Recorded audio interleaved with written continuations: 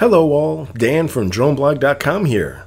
Today's video will be a beginner's walkthrough of setting up the DJI Flip for its first flight, from unboxing to installing the DJI Fly app. Now, whether you're new to drones or experienced, you might have noticed that the DJI Flip shares a unique aspect with the DJI Neo. You can fly the Flip with or without a remote controller. Flying without an RC is something that some DJI owners have wanted to see since the days of the DJI Spark and Rise Tello. Now it can be done, with a much better camera than either of those small, earlier model drones. So what comes in the box? Well, there are a few different flip combos that can currently be purchased. There's the DJI RCN3 kit, a DJI RC2 kit, and a DJI RC2 Fly More combo. Now, the RCN3 kit comes with the DJI Flip, an RCN3 remote controller, one battery which is installed in the Flip, two spare propeller pairs, USB-C and Lightning RC cables, a gimbal guard, a silicone camera protector, screwdriver, and a USB-C charging and data cable. Now, the RC2 kit includes the DJI Flip, but this one has an RC2 remote controller, and then it has the same options as the DJI RCN3 kit. Now, moving on to the DJI Flip Fly More combo. Here, this combo comes with everything mentioned in the standard DJI RC2 combo, but it adds two additional batteries for a total of 3 batteries, a 4-battery charging hub, it ups the spare propeller pairs to 3, and it includes a shoulder bag. Now, the DJI Flip is an entirely different looking drone from pretty much anything DJI has put out until now, even though it does share some similarities with the Neo. It has a substantially larger footprint than the DJI Neo and the DJI Mini lines of drones in general, while still remaining under the 250-gram sweet spot. Now, starting with the front, a gimbal guard and an additional protective silicone sleeve protect the Flip's 3-axis gimbal. To remove the gimbal protector, squeeze the protector with 2 fingers and pull the cover off. Then you can remove the gray silicone camera protector using the tab on the side. To check the available battery power on the installed battery, press the power button once. Now, turning on and off the DJI Flip can be done in one of 2 ways. You can unfold the DJI Flip to automatically turn it on and fold it to turn it off, or you can press and hold the power button to turn it off, like with the regular traditional DJI drones. The Flip will make an audible signal when it turns on. Now, here's something to note. The auto on and auto off features, this of course is where you unfold the drone and it turns on, and you fold it and it turns off. This can be changed within the DJI Fly app. Now, turning the Flip once more, we see that there are 2 ports and an additional button.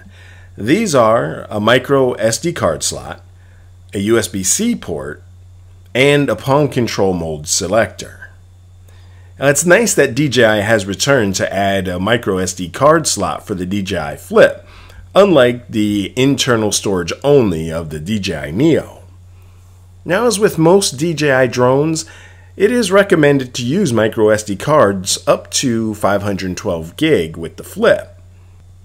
There is, though, an additional 2 gig of internal storage space for when your micro SD card is left at home.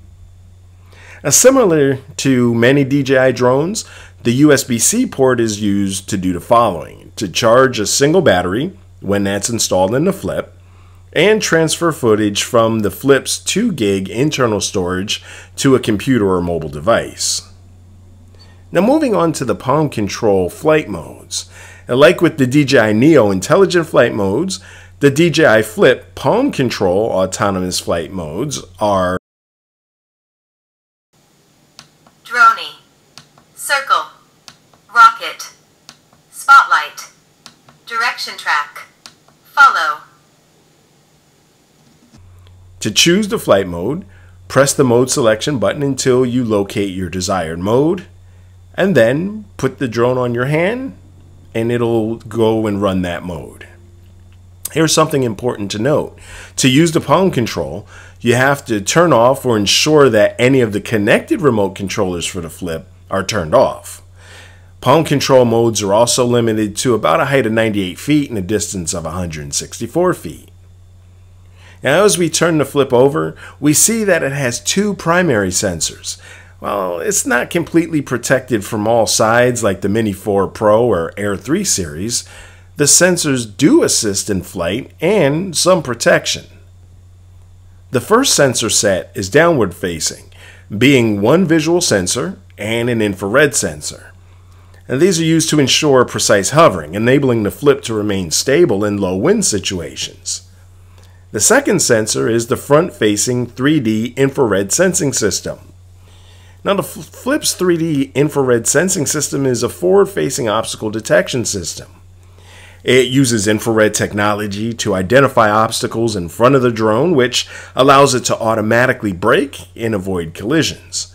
The unique aspect of this system is that it works even in low light conditions or at night. Now we're moving on to the intelligent flight batteries. Now, the batteries provide the flip with up to 31 minutes of flight time. To remove the battery, simultaneously press the tabs on the side of the battery and lift and slide out the battery. To put the battery back in, align the grooves on the battery with those on the flip and slide the battery in. You'll hear a click when the battery sits correctly. There's two different ways to charge the flip's batteries. As with most of DJI's newest drones, though, a wall charger is not included. Now, while DJI suggests using their 65-watt charger, they also acknowledge that any 65-watt or even 100-watt PD charger will work well. This has also been our experience as we use third-party PD chargers. Now, if you have either the DJI RC N3 or RC2 only kit, you will need to charge the flip's batteries while it's inserted in the flip. To charge the single battery within the flip, locate the USB-C port on the left side of the flip. Plug the supplied USB-C charging cable into the port and then into your charger. Now, if you have the Flymore combo with the 3 batteries and battery hub, you will be able to charge all 3 batteries in the hub. Additionally, if you're using a charger rated at 65 watts or higher, 2 batteries can be charged in the hub simultaneously. To check how much battery power is left in the batteries, while in the charging hub, press the power button on the side of the hub. To charge the batteries within the battery hub, ensure that they are fully seated in the hub. Plug the charger, preferably at least 65 watts, into an outlet and then plug in the supplied USB-C cable into the hub. After a moment, you'll see the batteries begin to charge. Whether you have an RC N3 or an RC2 remote controller, you'll also need to charge these RCs. So to charge either the RC N3 or RC2, locate the USB-C port on the bottom of the controller and plug it in. When charging starts, the LEDs on the front of the remote control will begin to blink, signifying charging. Now, there's a convenient feature built into the flip's charging hub. With all 3 batteries attached to the hub, you can use this hub to charge various electronic devices. To charge devices through the charging hub, including the DJI remote controllers, plug one end of the DJI supplied USB-C data cable into the charging hub. Next, plug the other end of the USB-C cable into your device. Now, with all the batteries inserted into the charging hub, press and hold the power button for approximately 3 to 5 seconds. Then you'll see your device begin charging. Then you can stop holding the power button. We'll now move on to the DJI Fly software. Now, with all the batteries charged and ready to go, there is a very important step before you start to fly the flip. You'll need to have the DJI Fly app installed on your phone or electronic device if you have the RC N3. Of course, DJI Fly is already installed on the DJI RC too. If using an iPhone, you can search for the DJI Fly app in the Apple Store. The DJI Fly app for Android is only available online on DJI's site. So to download the DJI Fly for Android, you'd have to do a Google search for DJI Download Center. Now in the results, you can choose DJI Fly and you'll be brought to the software downloads page. Now that you have the DJI Fly app installed, it's time to set up your DJI account. Now you can either do this from within the app on your cell phone or using the DJI RC2. Now if you're using the RC2, it's advised that for the initial setup, you connect to your DJI RC2 while near your home Wi-Fi. If you're setting the flip up away from home, you can connect to your phone's hotspot. So turn on the RC2 by pressing once on the power button, then immediately press and hold the power button. After the DJI splash screen appears, you should be brought to the Welcome to DJI RC2 screen. Scroll through the list and choose your language. After choosing your language, hit Next. Accept the terms and conditions, press Agree. Now choose your country or region and press Next. You'll then be prompted to connect to Wi-Fi or your hotspot. Now you'll need to connect to Wi-Fi if setting up a DJI account through the DJI RC2. So connecting to Wi-Fi, you want to choose your Wi-Fi network from the list of available networks. Enter your Wi-Fi or hotspot password, and after entering the password, press the blue check mark, then press OK at the top right of the screen. Select your time zone by tapping the current time zone on the screen, which might initially be Beijing. Then scroll through the list until you find your current time zone. Press Next. Press Confirm on the note that pops up. Now if you have a DJI account, you can log in here, or you can choose to create account. Now if you have a DJI RC N3 and you'd like to create a brand new account using the RC N3 without being connected to the RC N3, well, from a cell phone or smart device, launch the DJI Fly app and go into Profile. Once in the Profile screen, go to Login. Input the phone number or email you'd like to register with and check off the I have read section at the bottom. If you already have a DJI login, you can input that information here.